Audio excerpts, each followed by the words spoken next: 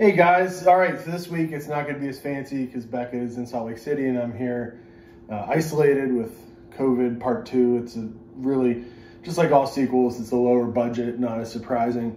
But here we go. This is Sex in the Lift and this is for the lift.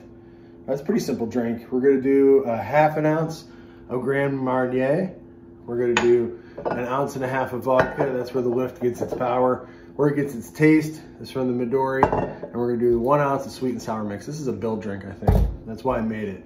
I'm excited for it though. So let's, we're gonna do it in a shaker. So let's do it. We're gonna start with a, seeing if I have the strength to open the Grand Marnier. I think I do.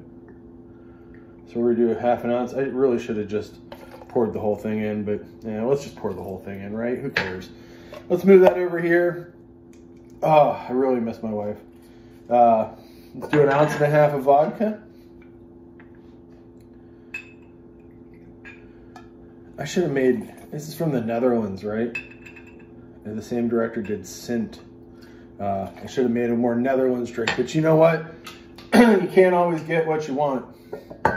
Let's do, that's how I know my strength's returning. If you can open a crusted up bottle of Midori, just a warning, if you drink a lot of Midori, clean the top of your bottle off when you're done pouring it. That way the sugars in it can't congeal. I know that makes it sound really appetizing. I'm trying my best, guys. And finally, 1 ounce of sweet and sour mix. Not sauce, because that'll be weird. You can dip your McNuggets in it. And that is the whole thing. Now we're going to put that in over some ice. We're going to shake it up, and hopefully, even without Becca here, we're going to be safe.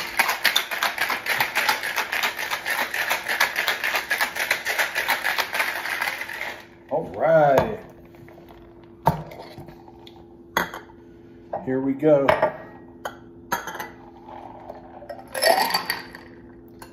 And there you go. It's Sex in the Lift, Love in an Elevator, Pazuzu. This feels very, feels like the anti-god from Prince of Darkness. It's gonna spray me in the face. Pause. Enjoy the movie. See you guys in a bit. Pazuzu. It's better than a cough syrup I've been having.